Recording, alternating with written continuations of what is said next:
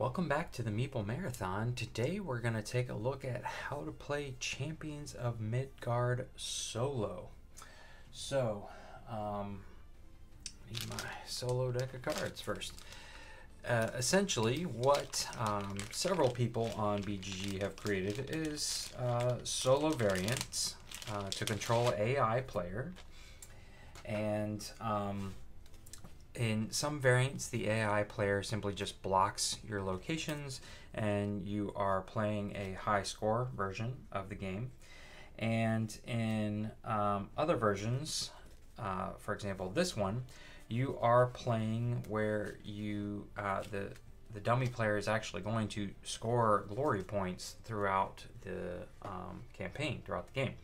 And that's what we're going to play today. So this specific variant that I'm about to show off here was created by a gentleman on BGG, and I will put his information and a link to his these cards and everything in the description below. So let's first talk about how the solo AI is going to work here. Then I'll talk about how to set up the board, and then we will talk about how to actually play the game and show off how the solo AI is going to work. So what he has done here is taken a variant from another individual who basically just created these cards to have the AI go to specific locations. They would block you from getting the job done there, but at the end of the day, it was all just a beat your own score mechanic. So what he did was make it so that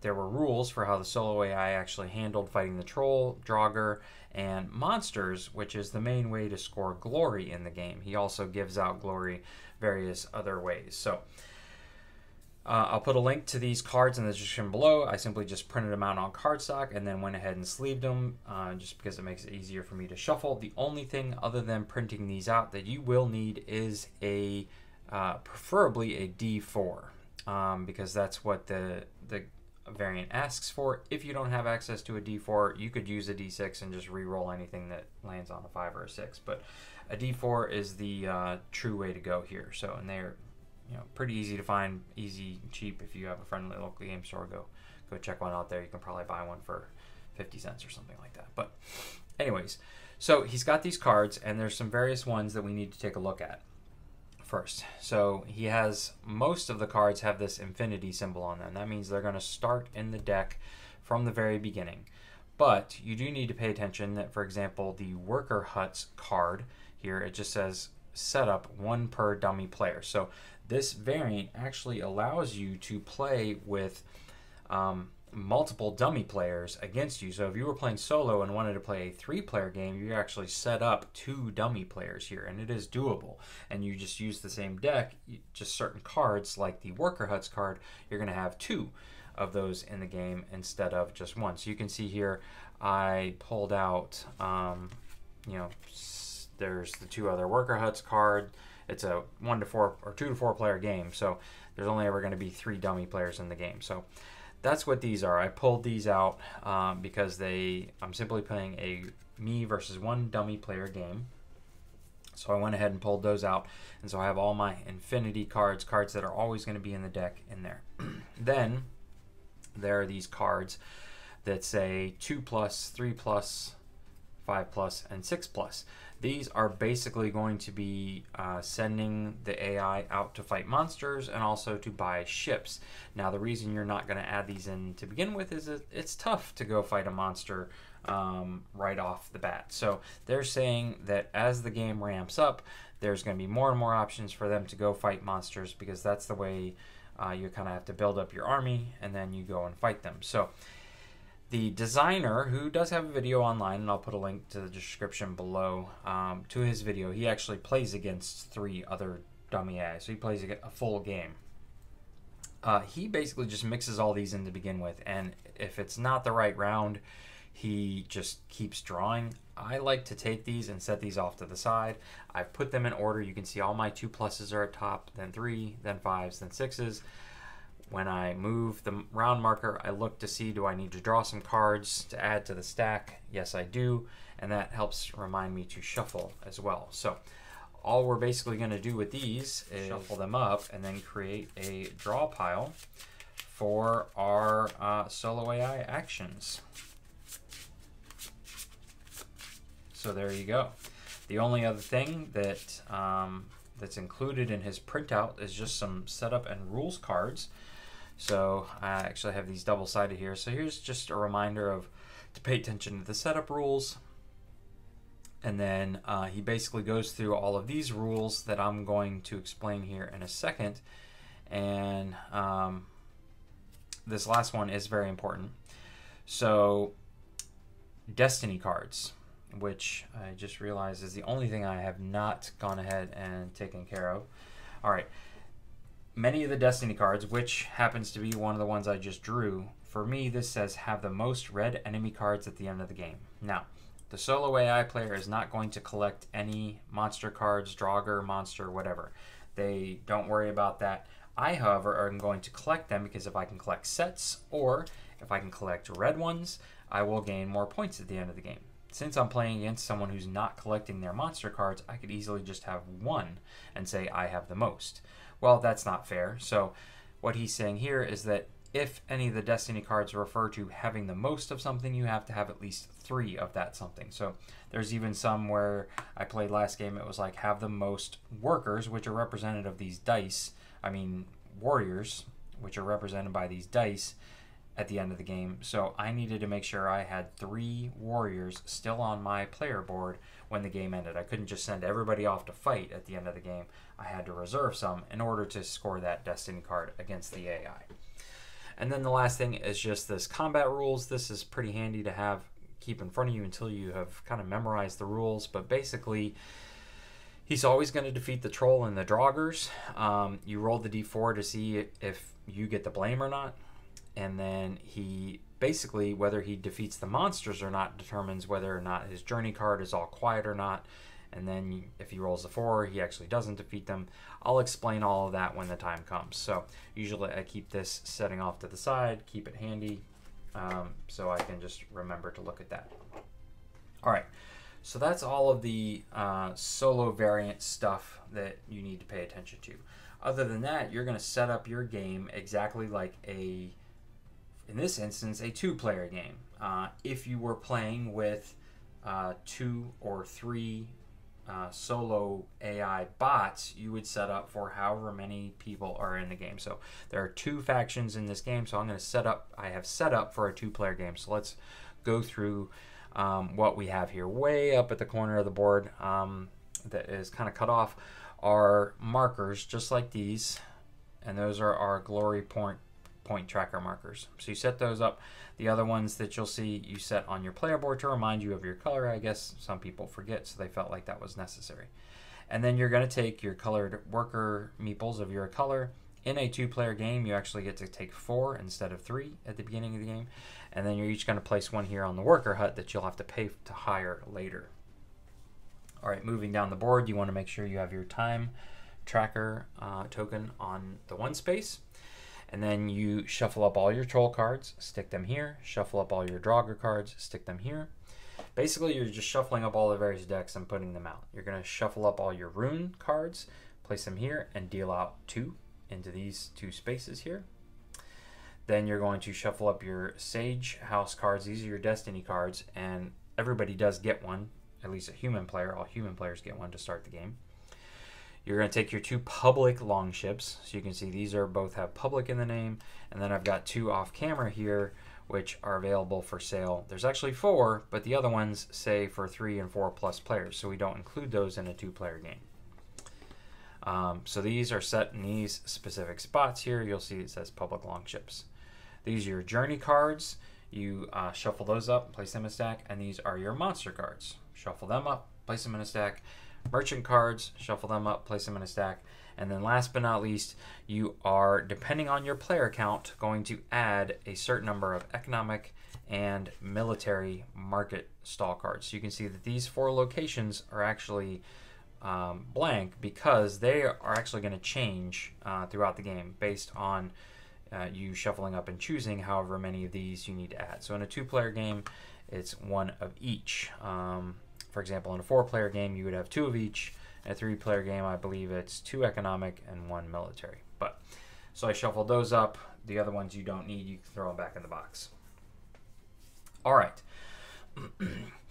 So to prepare, also each human player gets 1 of each resource, essentially 1 food, 1 wood, 1 glory, 1 coin, and 1 swordsman die, which is the white die, and also 1 destiny card, which I have off to the side here. Normally you would not have your board sitting on the actual game board like this, but I'm doing this in order to allow everyone to see everything. So, all right, at the beginning of every round, including the first round, you need to fill in some spaces and on the board to get the board ready for the next round. So starting from top to bottom here, you're going to add in a new troll and 2 new draugrs. So that means that even if nobody fought the troll or the draugrs during the previous round, you're going to clean those out and refresh those. All right, you're also going to move the time marker over after the first, when it's not the first round. Then these blue locations that are here in the middle are going to have something added to them. So basically the 3 warrior dice and then food. That means that if somebody doesn't claim something here, you're still going to add in a second, maybe third. I've seen these get all the way up to 5 in the solo AI game because they're just not taking it, and I don't need them. Normally in a human player game, if it gets up to like 3, somebody's going to take them because it's free warrior dice essentially. But at the beginning of every round, you're going to add 1 of each, even if there's already 1 there. You're going to flip over your top merchant ship card, and so that's up for display, so that's going to change every round. You're going to fill in any blank journey card spaces. So if someone did not journey to a specific column, you are going to leave those be. But anything that's empty, you're going to fill. This last one does not get filled because it's for 4 players only. Same thing with the monsters here. So we're going to fill in 3 brand new monsters. And if there were any monsters left behind that didn't get defeated, you would add a coin to them. And again, that's basically at the start of round 2 and on. All right, so we have done all of the setup that we need to do. Setup is very simple, very straightforward. There's a lot of cards, but they each have their spot on the board, which is very obvious, and they're easy to shuffle up. It's just shuffling and putting them out. All right. So to play a game of Champions of Midgard, in a normal game, everybody sits around the table, starting with the first player, which I get the first player token to start off with, and I get to choose anywhere I want to go. And there are some locations where I simply go, like the smokehouse, any of these blue locations, or any of these locations where I'm just going to go, and I'm going to take what's there. So especially these in the middle, I just go and I take everything that's there. These market stall places, the generous merchant is just going to give me a wood and a food. Whereas the military one, I have to pay. See, it's in front of the colon. It's not very obvious, but you can see it better here. I have to pay a wood to gain 2 red dice. Over here, I have to pay a wood to gain 1 of these cards. I could also draw the top one there. These are not only going to give you VP, glory points, which is the circles, they're also going to give you a one-time kind of awesome ability. You basically just read the card. If you go to the Sage House, you can look at any one of the face-down journey cards, which is highly recommended if you are going to go there, so you can understand what kind of weather you're going to be dealing with. But you also get to draw another destiny card, which could give you additional points at the end of the game.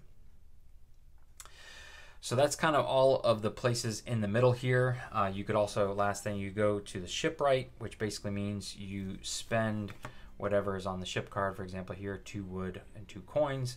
You then own this ship. It's not public. Only you can use it.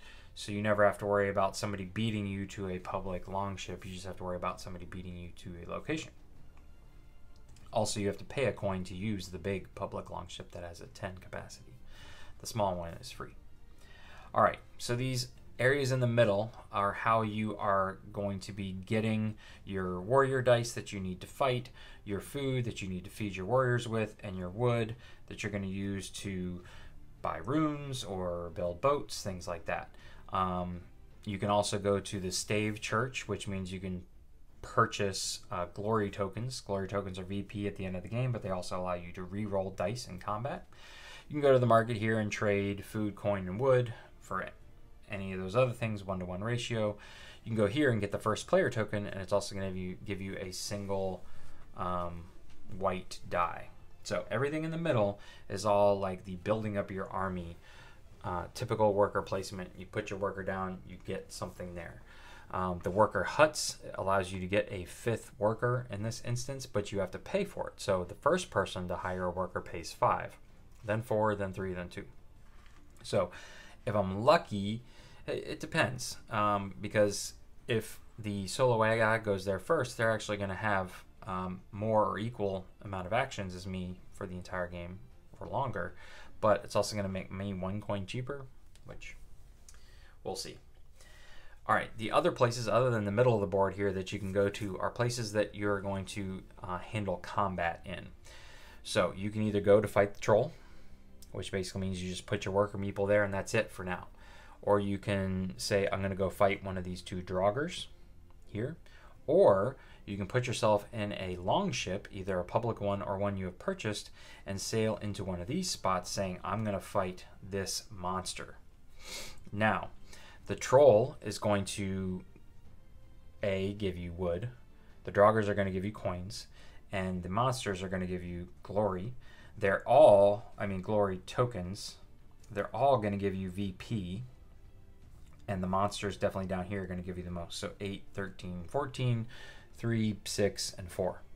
The troll also is like this menacing being that messes with your village every turn. So either somebody goes to fight the troll or everybody's going to get blamed for leaving the troll be. So if you fight the troll, you can give a blame back to the supply, which blame is negative points, and it's like a growing scale the more you accumulate, but not until the end of the game.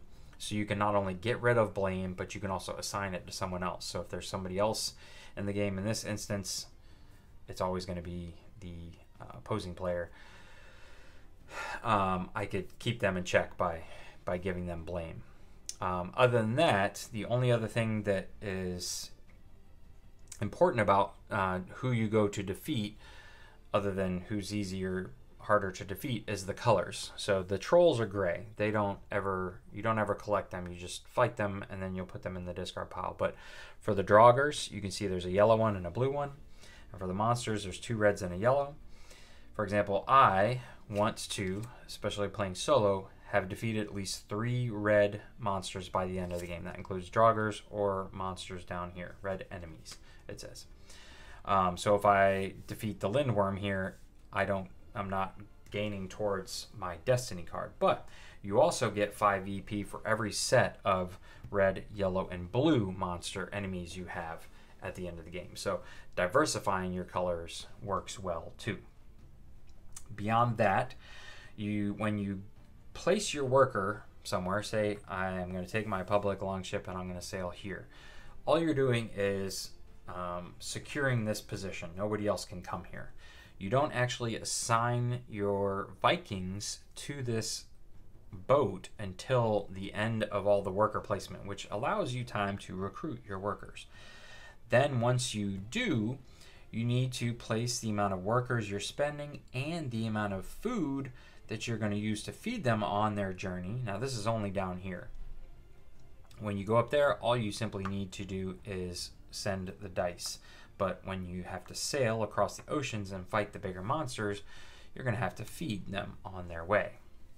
So if you put a worker there, you simply put the amount of dice that you want to spend up there during the assign Viking step, and then all combat always goes from troll to draugr down to monsters. Monsters, however, you need to be able to feed your Vikings. So you can see here these first 2 locations, 1 food is going to feed 2 dice, basically 2 Vikings. But the further away from the shore you get, or from your village, the further across the sea, the less food is worth. So here, 1 food is only going to feed 1 Viking. All right. These journey cards could mess with your food. They could mess with your Vikings. So you always either want to know exactly what you're getting into by having peeked at it, or you probably want to overpack, send more Vikings and more food than you feel like you need. Once you have made the journey, or in the Draugr or Trolls instance, you just automatically start there, you're going to roll out your dice. All right, all the Vikings that you brought. And this is a pretty good roll, because what this is saying is that I got 1, 2, 3, 4 hits. Most of these monsters are only going to take 3 hits, so this would kill off any monster easily. It would easily kill anyone down here. But the monster's always going to get to hit back. So you may have hit it for 3, but it's hitting you back for 2. And every dice only has 1 health. So every round of combat, it's hitting for 2. So even though you defeated it, you're still going to defeat it. You still get the points. You still get the tokens. It's still going into your pot of gold here. You're going to have to get rid of 2 Vikings. You lose them. This one, however, gets to come back to your player board. Now, if you happen to roll shields, like so, say for example you took 4 Vikings and this was your roll, and you were fighting the Lindworm here in the red, you would have hit it for 3, 1, 2, 3, and you would have blocked 2. So you actually, all 4 of these guys would get to come back to your play. They'd all get to come home. Anytime you spend food, though, it always goes, whether you overspend or not.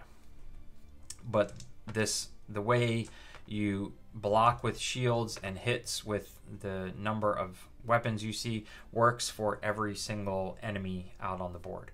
Now, if I happen to have, say, just rolled this, and I'm fighting the Lindworm, and I hit it for 2, and I blocked it for 2, I didn't lose any dice, but I didn't kill it. That's where these tokens come into play. You would put your 2 hits on the Lindworm, and then you would get to roll again. So we would roll like this, and it would say, okay, well, I got the 1 hit I needed to defeat it, but I didn't get any blocks, so he's taking these. Or you always have the opportunity to spend these glory tokens to re-roll any amount of dice. So 1 glory token allows you to re-roll any number. I guess you would be hoping for that. Once you've spent it, it just goes back to the supply. So that is fighting in a nutshell. It's very straightforward, but as long as you have Vikings and yet have not defeated, say you just keep rolling shields, and this is your roll, and then you roll this again and again and again. You just keep fighting until you have either lost all your Vikings or you have defeated the monster. And all the dice, I'm pretty sure, are the same. The only reason there's a difference between axes, spears, and swords is that some monsters do not, for example, allow you to use axes. Or there's going to be some that say no spears, or some that say no swords. So that is it. In a nutshell, that's how you play Champions of Midgard. So let's go ahead and play a couple rounds. That way you can see how the AI plays, how a human player would play, and then if you care to see the end of the game, you can check out my extended playthrough, check out the final score, see if I am able to defeat the solo AI, and claim glory and victory in Champions of Midgard. Alright, so again, I always start with the first player here. And what do I need to do? I do like to start things off by not being in the negative and blame. So I'm actually going, ooh, but that is a tough troll to start off right off the bat. Okay, so just in case, I want to make sure I have a decent amount of fighting squad, so I'm going to go here. I'm going to spend my 1 wood, but I'm going to get 2 spearmen out of it, 2 red dice. They go on my board here. I can never have more than 8 warriors in my possession. All right, so I have gone, and while I'm sitting here, I realized I don't know if I shuffled up my stack of AI cards.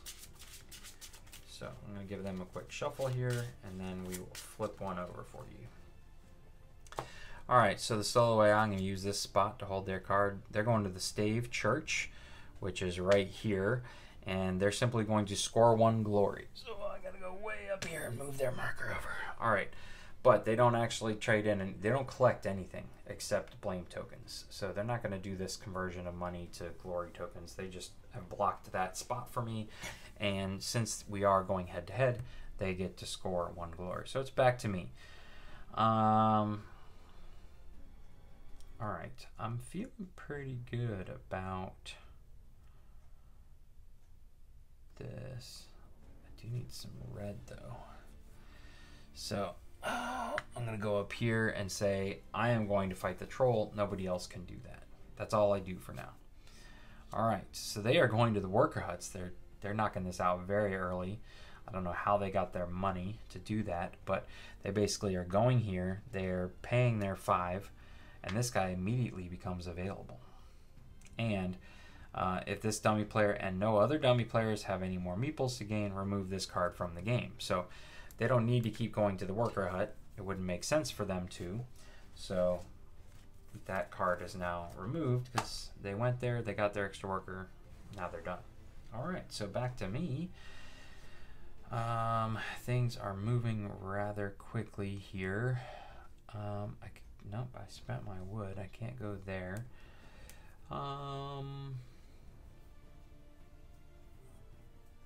That would be a nice spot. What's nice about each hero Viking whose player board you use has a special power. Mine happens, I'm playing with Gilfer here, who is the seaworthy, and he actually does not have to pay to go to the merchant ship. Normally you have to pay 1 coin to get whatever is up here. So I feel like it's pretty lucrative for me to just try and steal this spot every time. So I'm going to go there and get my wood and 2 food for free. All right, just back to the solo AI.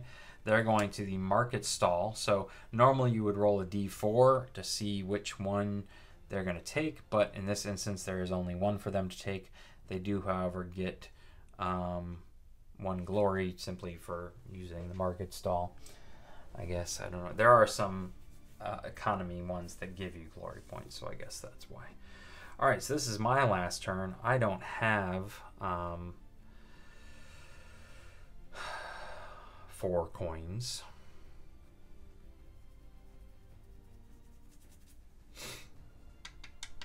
Pretty sure I need all of these guys to fight later. So what I'm actually going to do... No, I don't want to do that so early. I want to go to the Draugr spot. So I guess I'll just go up here and take a 4th guy, just to be certain I defeat that troll. Okay. Now the solo AI is going to get to finish out. Swordsmith, look at that. So anytime he can't go, I've already been there, and he can't put his worker there, he just draws another card. Fight the troll. He can't do it, I'm already there. Market. So he's going to go here, and again, he gets 1 glory. So I don't know how the person who created this solo variant decided on that balancing things out, but it does work. Most of the time I defeat the AI, but I also have included the easy cards. Some of them have been rather close. So fight the troll, also not available. Fight the Draugr. Okay, place dummy meeple on the highest glory Draugr. So he's going to go here, and then that's it. All right, so we have spent all of our workers now. So now it's assign your Vikings phase. So your Vikings are representative of your dice. You can send as many as you want, but remember, trolls can kill them, but obviously you want to make sure you defeat them. So I'm actually going to send all 4 of mine to defeat this troll. Hopefully most of them are going to come back, if not all of them. The AI does not have dice to place out, so they just don't do anything at this point. All right, so for me, I'm going to go ahead and just bring this guy back, and I will roll out my 4 dice here. Let's stick this right here, keep everything from knocking stuff around. And wow, really poor roll on my part. So I'm going to spend my 1 glory token I started with and re-roll these guys. Oh my goodness, are you serious? Okay, so maybe I won't be using this dice tray. All right, but we're not done yet. So I actually put 1 damage on the troll, and but he's gonna kill off one of my people, so it really doesn't matter to me at this point. So I'll just pick one. All right, but I still have Vikings. The troll is still alive, so I'm going to simply roll these out right here, see if we can't do any better. Okay. So I needed this the first time. I've hit him for 4, and again, he's going to hit me back for 1. You are not a very good warrior because you didn't do anything, but I get my 2 back. And so I have defeated the troll. That means I get to remove any blame if I had any. I don't, but I get to give the solo AI one right off the bat. I get a single wood on my player board, and I get 4 glory. So we will hop over him there. And then this, since it's a troll, is simply discarded. All right.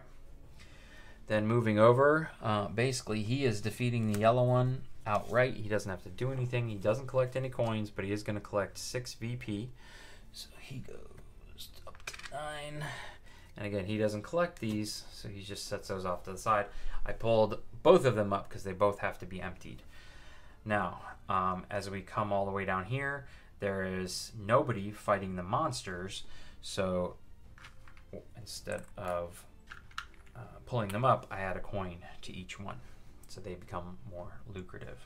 All right, so at this point, we're going to move on to another round. So starting at the top and moving down, let's move the marker over. We reveal a new troll, 2 new draugrs. All right, on our way down, we can collect up all of our meeples. So he actually gets 5, and I have to leave this guy laying down here. Okay, I'm going to flip over a merchant card. If there were empty spaces here, I would flip those over. So here, I'm going to refill these spots, and so now you can see it's more lucrative to go here or here. And then there's nothing to fill in here. As far as the AI is concerned, we will add those to the stack, and then we'll pick these up and shuffle everything back together. Is that? Yeah, that's exactly the same. Okay, I did remember to flip it. All right, so that is all of the setup necessary between rounds, essentially, and you're gonna do that every single time. Let me just double check and make sure you don't refresh the RuneSmith cards.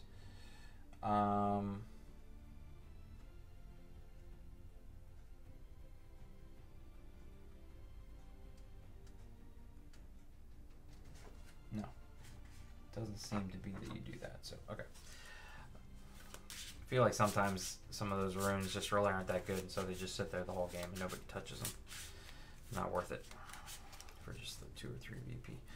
Okay, so I have shuffled up the solo AI. Let's go ahead and go through one more round. Hopefully they'll fight a monster and I can show you how that works, and then we'll push the rest of this video on to the extended playthrough. So they did not take the first player marker from me, so let's see, I need some coins, but I also want to start building up my red monster army. So I am going to go ahead and secure the rights to fight this guy right here. All right, what's the solo AI doing? They love that stave church. So they're going here and they get 1 glory point. All right, I definitely want to make sure I have people, so I'm going to go here, just get a diverse set. Smokehouse, so they go here and they remove all of the food here. It just goes back to the supply. Then me, I've got 2 more actions.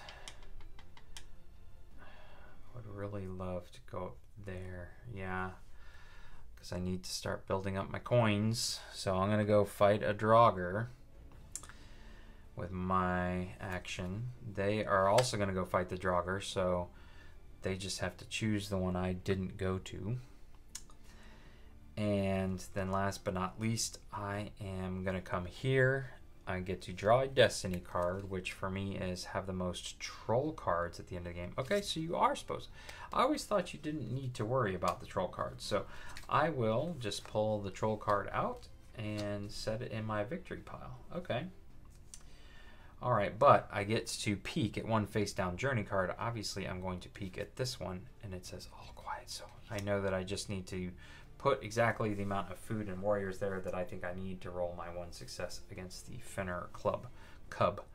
All right, so I'm done. Yeah, I've taken all my actions, so he's going to get 2 more. All right, monster left. Perfect. So normally he would pick highest value. He is still going to get it. He always takes the public longship with the 10 capacity that he gets for free because he doesn't have any money. Stinker. All right, so he does that, and then he's going to the swordsmith, which is going to take this die. All right, so he's done. We are good to go. We're going to move on to assign the Vikings here. So let's just make sure we're going to go boom and boom. Probably not going to get any of these guys back, but so this one that was free has a capacity of 5. I need to take 1 food to feed 2 dice, and I know that the weather is not going to mess with my food, so I can simply just put 1 there, and I'll be able to make it. All right, so going through here, this one is just going to go into the discard pile because nobody defeated it, and that means both of us are going to get blamed for letting the troll run rampant. All right, then we go up here, and I want to fight the Draugr. I just need 1 success. All right, so I got 2. Unfortunately, though, he hits me back for 2, so I lose both of my guys. But I'll take this guy back. But I got 2 coins out of it. 1, 2. And so this, and hopefully with this, is going to get me the 4 I need. I'm also getting 5 VP. And that's it. And I have a blue card in my victory point pile. He just defeats this and gets the 3 VP.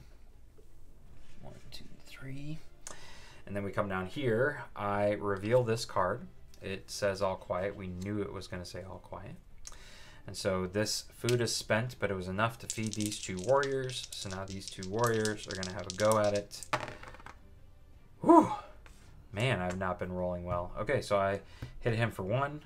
I didn't get any blocks, so he defeats my 2. I do get this coin. I also will get a glory token. And 8 VP. So 1, 2, 3, 4, 5, 6, 7, 8. And I have a red monster, finally. Okay. Now he is... goes through these steps. First, he looks at his journey card. Is it all quiet? It is not. So this means he doesn't get to automatically defeat the monster. In this case, since it was not all quiet, he has to roll a d4. All right. Anything but a 4, he's going to defeat this monster. But since he had to deal with this, this just goes away. He actually only gets half, rounded up, mind you, of the VP for this monster, and then it just goes away. So he's only going to get 7. So 1, 2, 3, 4, 5, 6, 7. So I don't know how he figured out that that works, but it does seem to balance out the game well enough. So, all right. At this point, this guy is not going to get touched, so he actually gets his 2nd coin. So maybe I try and go here next time. All right. So, moving into the refresh phase, we come back up here and we're going to push this, and we get a new troll, which I realize I need to start fighting some trolls. 2 new Draugrs, both red, which is nice. We're going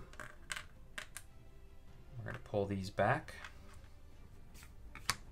Doesn't matter which spot they go in. I'm kind of all over the place here. I apologize.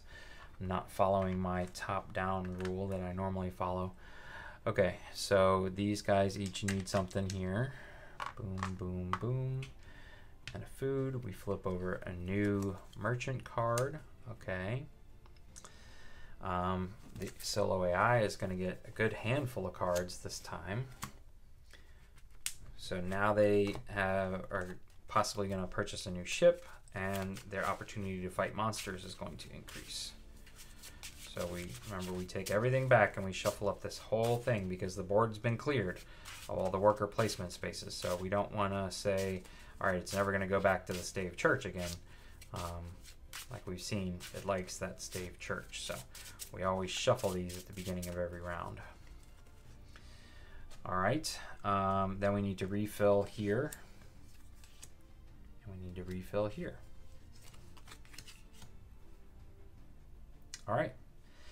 And that's it, ladies and gentlemen. We are moving on to round 3, but I'm going to stop the video here. At this point, we have discussed how the solo AI works, what you need to do to get it up and running. We've discussed how to set up the game and that solo AI deck, and we've discussed how to play, including how to involve the solo AI action cards. So at this point, you should be able to play the game. All you do is simply play through 8 rounds, and whichever player or dummy has the highest glory score at the end of the game wins. The solo AI is definitely going to jump ahead, but then at the end of the game, the only thing they score on is a long ship that they have purchased, which has points, for example, 4 for this one on it, and they're going to reduce their by any blame, whereas you get to look at your destiny cards, you get to look at any sets you may have created, and any additional glory, unspent glory tokens, coins, things like that. So it's always going to happen that way, that the solo AI is going to jump ahead, but you should be able to make a strong push at the end based on end game scoring. So it does make for an exciting ending to the game. If you want to see how this game ends, please be sure to check out the extended playthrough, which you can find right up here. If you enjoyed this video, please consider giving it a thumbs up. And if you'd like this, like to be part of more content like this in the future, please consider subscribing to the channel. Once again, thanks for watching. Have a great day.